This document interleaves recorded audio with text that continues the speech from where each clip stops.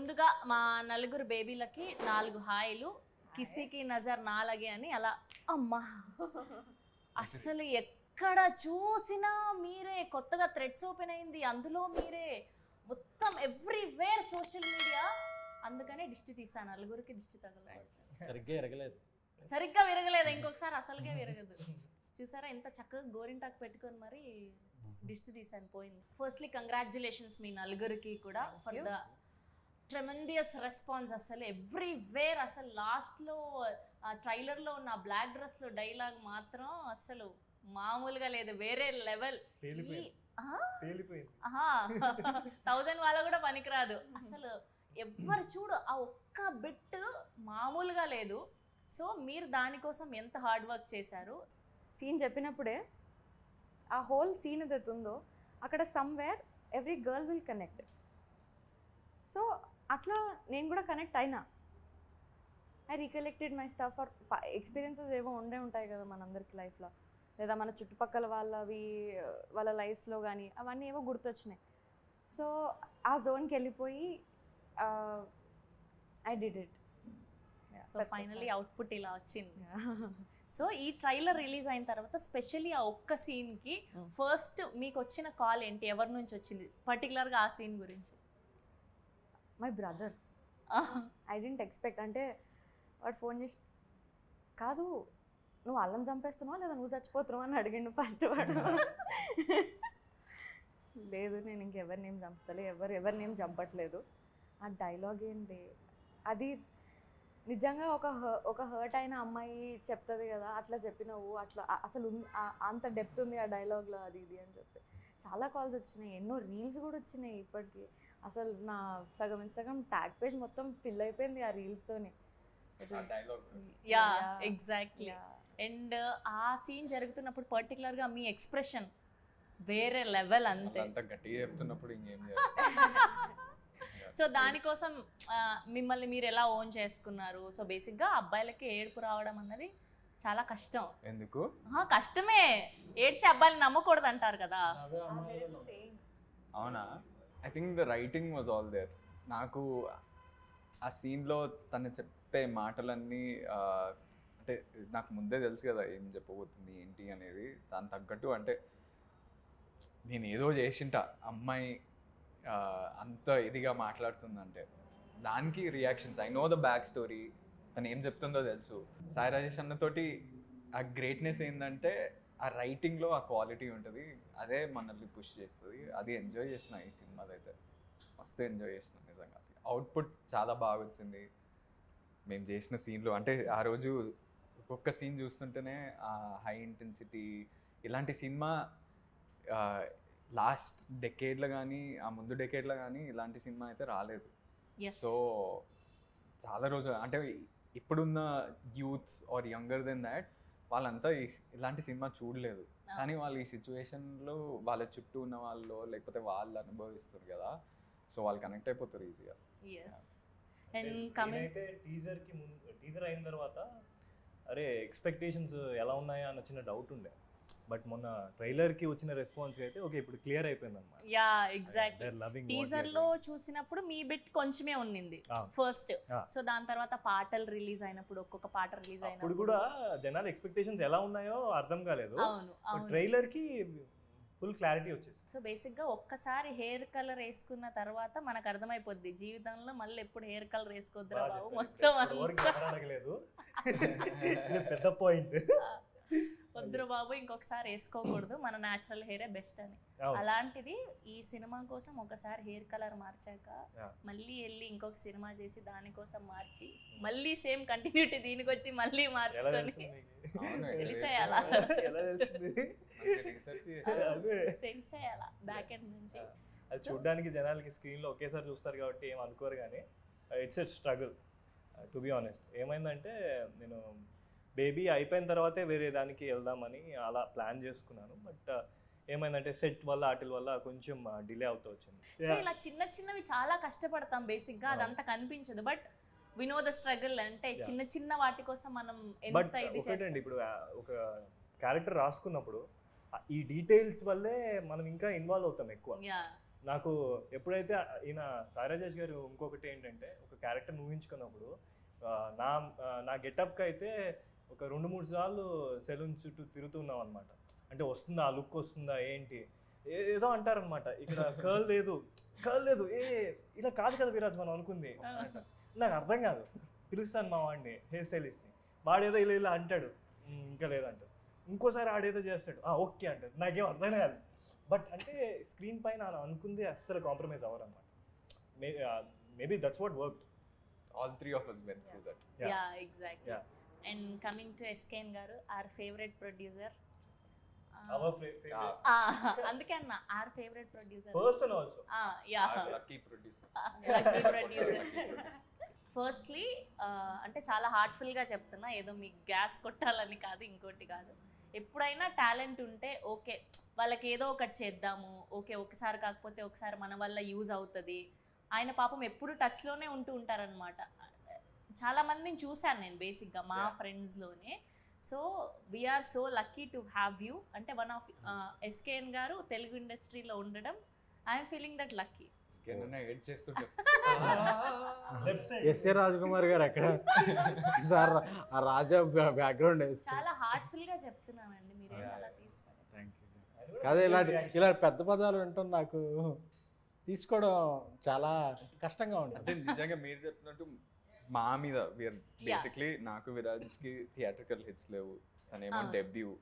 మా మీద ఇలాంటి సినిమా తీయటం, అది కూడా ఒక కమర్షియల్ సినిమా తీస్తే ఏదో ఒకటి చేయొచ్చు, ఓ సాంగ్ అట్లా ఫైట్ అట్లా అని కాకుండా ఒక మంచి స్టోరీ, దాని మీద డబ్బులు పెట్టి జనాలకు తీసుకెళ్ళి. Actually no one is asking about SKN enough in interviews, I feel like. సారథి స్టూడియోలో ఒక షూట్ అవుతున్నప్పుడు మాది పెయింటింగ్ వేస్తున్నారు గోడకి.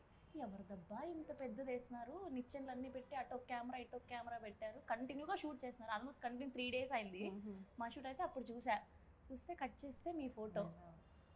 అబ్బా అసలు ఏం లక్కీ, లిటరలీ నా మనసులో వచ్చింది. అంటే ఫ్రెషర్కి అట్లాంటి ఒక ఆపర్చునిటీ దొరకడం ఇప్పుడున్న సిచ్యువేషన్లో చాలా కష్టం. సో పర్టికులర్లీ ఆ పెయింటింగ్ చూసినప్పుడు, స్పెషలీ మనది మనం ఒక ఎవరన్నా చిన్న ఫోటో మనకి గిఫ్ట్ తెచ్చిస్తేనే పెయింటింగ్ వేసి వీ ఫీల్ లైక్ ఇంకా వేరే లెవెల్ ఫీల్ ఉంటుంది అమ్మాయిలకి. సో అట్లా మిమ్మల్ని మీరు అంత పెద్ద దాని మీద చూసుకున్నప్పుడు వాట్ వాజ్ యువర్ ఫీలింగ్? నేను పెయింటింగ్ వేస్తున్నారు అని చెప్పైతే తెలుసు, బట్ పెయింటింగ్ వేస్తున్నప్పుడు ఎప్పుడైతే తెలుసు అప్పుడే వామ్మో నా పెయింటింగ్ వస్తుందా అన్నది, అంటే అవుట్ ఆఫ్ హ్యాపీనెస్ ఓన్లీ ఆ జోన్లో ఉండే. బట్ పొద్దున్న షూట్కి ఆ లొకేషన్ పోగానే అంత పెద్ద వాల్, సార్ 65 feet వాలేనా? చాలా పెద్ద, దగ్గర 100 feet ఉంటుంది. అంత పెద్ద వాల్ పైన అంటే ఐకానిక్ స్టూడియో, సారథి స్టూడియో అంటే అది పెద్ద ఐకానిక్ స్టూడియో. ఆ స్పాట్ అండ్ ఆ వాల్, నేను అవుట్ ఆఫ్ హ్యాపీనెస్ నేను ఏడ్ చేసిన ఫస్ట్.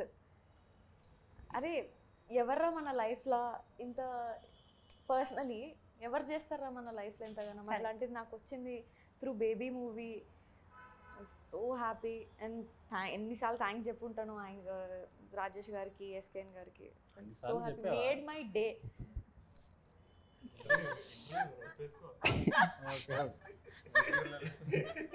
చెప్దాం అనుకుని ఉంటుంది. So thank you sir, thank you so much. నా బ్లెస్సింగ్స్ తీసుకో. Thank you. సో పర్టికులర్లీ ఆ సీన్ షూట్ చేసినప్పుడు వాట్ వాజ్ యువర్ ఫీలింగ్? ఆ పెయింటింగ్ ముందు ఒక చిన్న మాంటేజ్ ఉండే ఆ ప్రేమిస్తున్న సాంగ్లో. జస్ట్ అక్కడ ఇట్లా పెట్టుకొని ఫస్ట్ నేను కొంచెం టైం పట్టింది to go to that zone. నేను ఐఎమ్ హ్యాపీ హియర్, బట్ అక్కడ నీకు చిన్న కళ్ళ నుంచి నీళ్ళు రావడం ఆ సీన్ ఉండే. నాకు టైం పట్టింది. ఎందుకు హ్యాపీ ఉన్నా నేను? వాల్ పైన నా ఫోటో చూసుకొని నేను హ్యాపీ ఉన్నా. అన్ని సీన్ చేయడం కష్టమవుతుంది నాకు. I'm not able to come out of that happiness. But కొంచెం సేపటికి ఆ జోన్లోకి పోయి చేసి ఇళయరాజా గారిది. అండ్ అది కూడా చాలా అల్టిమేట్ ఉండింది. అంటే ఇప్పుడు వస్తున్న సినిమాల్లో అలా మనకు నచ్చిన వాళ్ళు, మన ఫర్ ఎవర్ ఫేవరెట్, అందరు ఫేవరెట్ అయిన ఇళయరాజా గారు కనిపించడం ఈజ్ వేరే లెవెల్ అసలు. సో స్పెషల్లీ ఇళయరాజా గారిని పెట్టడానికి రీజన్ ఏమైనా ఉందా? సో ఏంటి అసలు? నేను రాజేష్, పర్టికులర్ రాజేష్ ఇళయరాజా గారికి చాలా పెద్ద అభిమాని. ఈ సినిమాలో మ్యూజిక్ కూడా పాటలను కొన్నిటిని ఇళయరాజా గారు సంగీతంలో ఒక బాలు గారు పాడితే ఎలా ఉండాలనే మైండ్లో పెట్టుకుని ఆ రణగణ ధ్వనులు లేకుండా సౌండ్ లిరిక్ బాగా వినిపించాలని చెప్పి so is biggest fan of Ilaiyaraaja గారు. సో మేము త్వరలో ఆయనతో సినిమా కూడా చేయబోతున్నాం. సో అందుకని ఏంటంటే అందుకని ఆ ఫ్యానిజం చూపించడానికే అంటే పాతకాలంలో చిరంజీవి గారు, బాలకృష్ణ గారు, నాగార్జున గారు, వెంకటేశ్వర ఇలా హీరోలు అభిమానులు హీరోలు ఎవరన్నా సరే ఫ్యాన్స్ అందరూ కూడా ఇళయరాజా గారికి చాలా లాయల్గా అభిమానులు ఉంటారు. సో ఆ సంగీతం అనేది మర్చిపోలేని సంగీతం. బేబీ ట్రైలర్ రిలీజ్ అయిన తర్వాత ది బెస్ట్ మెసేజ్ వచ్చింది మీకు, ఎవరి బెస్ట్ కాంప్లిమెంట్ వచ్చింది? ఒకళ్ళిద్దరు కాదండి, వచ్చిన వాళ్ళందరిలో కూడా కల్ట్ అనే వర్డ్ వాడారు చాలామంది. సో అది నాకు బాగా ఏంటి ఇంత నిజంగా కల్ట్ అనిపించిందా, ఈ ఎక్స్పెక్టేషన్లు అనేవి పెరిగిపోతున్నాయని ఒక పక్క భయం.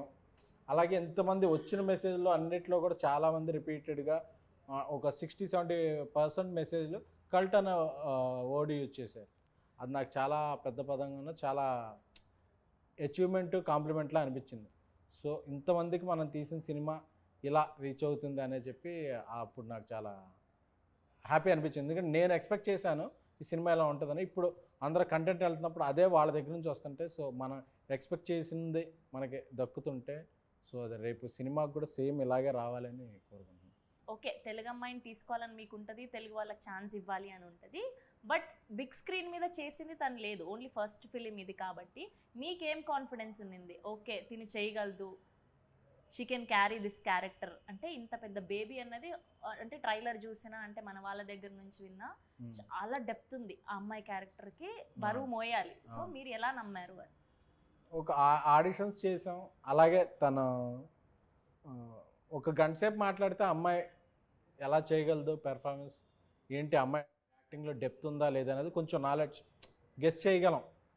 సో వైష్ణవి చూసినప్పుడే తను ఆడిషన్ చేసినప్పుడు ఈ క్యారెక్టర్ కోసం తను పుట్టింది అనిపించింది నాకైతే. ఎందుకంటే సో నాకైతే వైష్ణవి ఆడిషన్ అయ్యాక ఇంకెవరిని ఆడిషన్ కూడా చేయలే.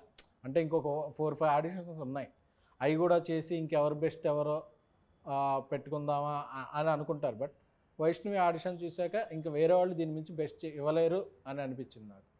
సో నేను రాజేష్ ఫెల్ ద సేమ్. బొగ్గు మేకప్ వేసినప్పుడు కూడా బాగా సెట్ అయింది. సో ఇంకా పాపం ఎంతమంది ఆవిడ ఫ్యాన్స్ అంతా ఫీల్ అయ్యారు తెలుసా, ఏంటి మా వైష్ణవిని ఇలా చేశారని. యా తర్వాత మొత్తం కంటెంట్ అంతా వచ్చాక అండ్ ఇప్పుడు ట్రైలర్ కూడా రిలీజ్ అయ్యాక ఓకే వేరియేషన్స్ ఉండబోతున్నాయి. యా అండ్ అప్పుడు చాలా నచ్చింది. అండ్ మేకప్ గురించి మాట్లాడితే బేసిక్గా నార్మల్గా మన నార్మల్ రెగ్యులర్గా వేసుకునే మేకప్ వేసుకోవాలంటే ఇట్ విల్ టేక్ టైం. అలాంటిది మొత్తం హ్యాండ్స్ బాడీ అంతా చేంజ్ అవ్వాలి. సో దానికి ఎలాంటి హార్డ్ వర్క్ ఉన్నింది? బేసిక్గా ఫస్ట్ సినిమా అంటే అందంగా కనిపించాలనుకుంటాం అమ్మాయిలం ఎవరైనా ఆబ్వియస్గా. సో ఇలా ఉంటుంది లుక్ అని చెప్పినప్పుడు what was your reaction and how much time it take? First of all sir thank you so much. మీరు ఇంకా వేరే ఆడిషన్స్ కూడా ఏం ఎక్కువ చూడలేరు. Thank you so much for believing in me. Yeah అంటే నాకు first thing what I felt about the role about the dark skin అంటే చాలా తక్కువ మందికి వస్తుంది by opportunity. And I know మనం నార్మల్ స్కిన్లో ఉన్నప్పుడు మనం ఎట్లుంటాం, ముందు వరకు నేను క్యారెక్టర్ రోల్స్ కానీ యూట్యూబ్లో కానీ అవన్నీ చేసినప్పుడు నేను నార్మల్ టోన్లో ఇప్పుడు ఏదైతే టోన్లో ఉన్నానో అదే టోన్లో వచ్చింది. But this is what challenge is. And ఇక్కడ ఇది చేస్తేనే కదా నువ్వు 10 మెంబర్స్ నుంచి 100 మెంబర్స్కి తెలుస్తావు, స్కోప్ దొరుకుతుంది నీకు, ఏమేం చేయగలుగుతావు అది ఇది అని చెప్పి. సో పెద్ద ఆపర్చునిటీ లాగా ఫీల్ అయినా ఒకవేళ మేకప్ ఎంత టైం పడుతుంది అంటే ఈజీ 1.5 hour ఈజీ పడుతుంది, కానీ తీయడానికి మాత్రం 2 hours పక్కా పడుతుంది. బేబీ మా బన్నీ గారు చూసారా? బన్నీ గారు అబ్రాడ్లో ఉన్నారు, అవుట్ ఆఫ్ స్టేషన్ ఉన్నారు. సో ఆయన త్వరలో చూస్తారు ఫస్ట్ కాపీ రెడీ అయిన తర్వాత. బట్ ఆయన పాటలన్నీ నాకు 2-3 times కాల్ చేశాను. ఆయన పాటలు బాగా నచ్చినాయి.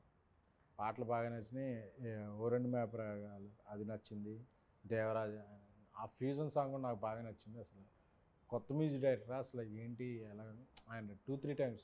స్నేహ గారు కూడా నేను ఆ సాంగ్ రోజు వింటాను అని చెప్పి. సో ఇద్దరు నాకు కలిసినప్పుడల్లా ఒకసారి బేబీ టాపిక్ వస్తాయి. ట్రైలర్ చూసినప్పుడు ట్రైలర్ బాగుందని మెసేజ్ పెట్టారు. సో బేబీకి ఆయన చాలాసార్లు. అండ్ బేసిక్గా ఎస్కేఎన్ గారు అంటే మా అందరికీ తెలుసు, ఇట్లా బన్నీ గారికి బాగా క్లోజ్ అని. అండ్ గెస్ట్గా వస్తున్నారా అని ఒక టాక్. సో ఏంటి success మీట్కి surprise Surprise.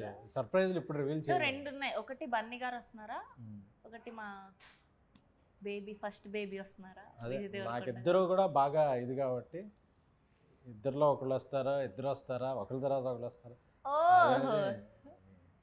So wait చేయాల్సిందే అంటారు Yes, రిలీజ్ yes. డేట్ వరకు. ఓకే, ఫైనల్గా మీ నలుగురు మాటల్లో ఆడియన్స్కి ఏం చెప్పాలనుకుంటున్నారు బేబీ గురించి?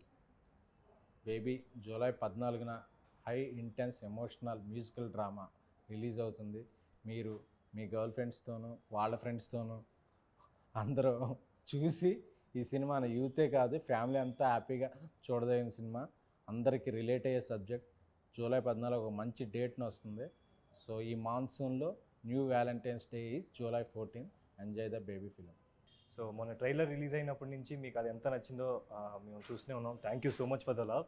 అండ్ ఈ సినిమాని మీరు ఇంకా ప్రేమిస్తారు. సో తప్పకుండా మిస్ అవ్వకుండా జూలై 4న థియేటర్స్కి వెళ్ళి చూడండి. జూలై 14th రోజు బేబీ సినిమా థియేటర్స్లోకి వస్తుంది. Baby is all about reality. Baby సినిమాలో మీరు డీప్ ఇంటెన్స్ ఒక లవ్ స్టోరీని చూస్తారు with amazing visuals and beautiful music. Theatres నుంచి బయటకు వచ్చేటప్పుడు మీరు ఒక హోల్ హార్టెడ్గా బయటకు వస్తారు.